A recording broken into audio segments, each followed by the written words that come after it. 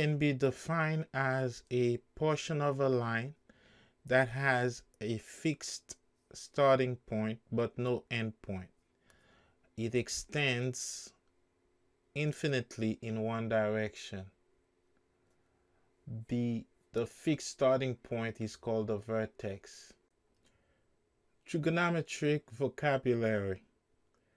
An angle is the amount of space between two rays.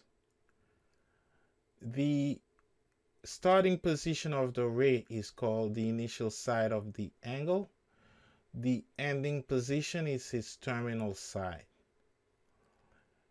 An angle is said to be in standard position when its initial side is on the positive x-axis and its vertex at the origin.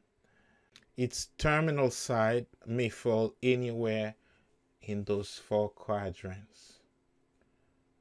A negative angle is an angle formed by rotating the initial side clockwise.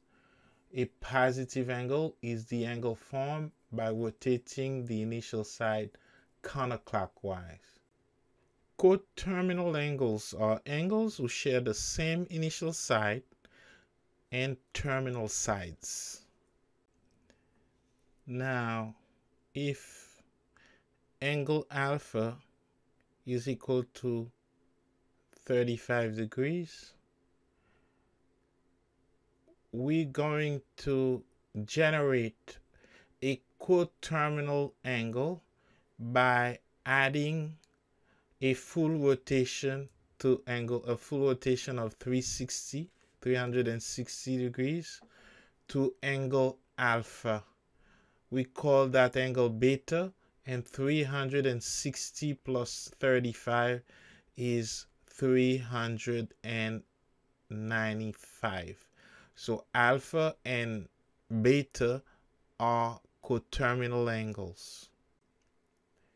These are the frequently used Greek letters to name angles in trigonometry: theta, alpha, beta, omega, and gamma.